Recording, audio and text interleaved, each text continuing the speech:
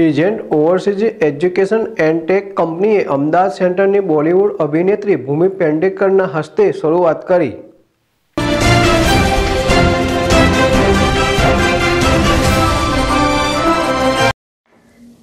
Agent overseas education limited Atul निसर स्थापक Hexaware technologies limited અને એપટેક limited દ્વારા સ્થાપિત ઓનલાઈન ઓફલાઈન એડટેક કંપની અને તેમની પુત્રી પ્રિયંકા નિસરે તેના અમદાવાદ સેન્ટરની શરૂઆત કરી છે।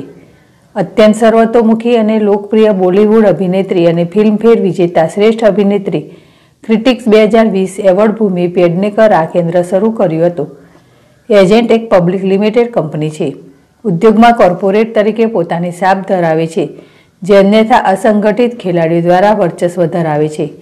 કટિંગ એજ ટેકનોલોજી ઉત્પાદનો અને નવી ઓફરિંગ્સ મકાન સંપાદન અને કેન્દ્રના માળખાગત મકાનમાં 250 કરોડના આયોજિત રોકાણ સાથે એજન્ટ વિદેશી શિક્ષણ સલાહકાર ઉદ્યોગોને વિક્ષેપિત કરવા માગે છે।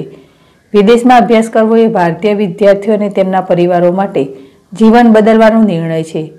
તેમને સારા જ્ઞાન, આધાર અને અપ ટુ ડેટ માહિતી દ્વારા સમર્થિત નિષ્પક્ષ માર્ગદર્શનની જરૂર છે। એજન્ટનો ઉદ્દેશ AI, ડેટા માઇનિંગ વગેરે જેવા આધુનિક તકનીકોનો ઉપયોગ કરીને વિદ્યાર્થીઓને આ પ્રદાન કરવાનો છે। એજન્ટ વિવિધ તકનીકી પર ધ્યાન કેન્દ્રિત કરે છે। વિદ્યાર્થીઓને તેમની શ્રેષ્ઠ શક્તિને ધ્યાનમાં રાખીને તેમને શક્ય તેટલું શ્રેષ્ઠ પ્રવેશ માર્ગદર્શન પૂરું પાડે છે, જેથી તેઓને ભવિષ્યની સફળતા માટે સેટ કરી શકાય। મુંબઈ, થાણે, હૈદરાબાદ, ચેન્નાઈ અને બેંગ્લોરમાં એજન્ટ પહેલાથી જ કેન્દ્રો ખૂબ જ સફળતાપૂર્વક ચલાવી રહ્યું છે।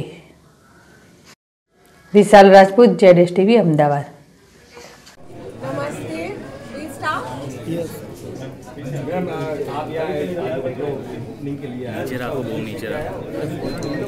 जी, इसका उद्देश्य एसेट जहाँ अहमदाबाद में इसकी जो ओपनिंग है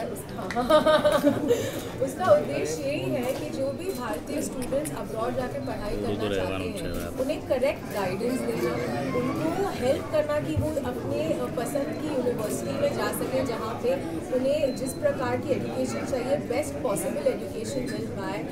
और जो बहुत सारे एस्पेक्ट्स होते हैं जब आप अब्रॉड पढ़ाई करने जाते हैं, उन एस्पेक्ट्स के थ्रू एडवाइस देना, ओपिनियन देना और गाइड करना, जो मुझे लगता है बहुत इंपॉर्टेंट होता है। Because you know as a student आप अपने घर से इतनी दूर जाते हैं, आप अपनी फैमिली से दूर होते हैं, जब तक आप उसे फर्स्ट हैंड एक्सपीरियंस नहीं करते उस कैंपस में होना या उस सिलेबस का हिस्सा होना, तब तक आपको समझ नहीं आता है राइट या नहीं।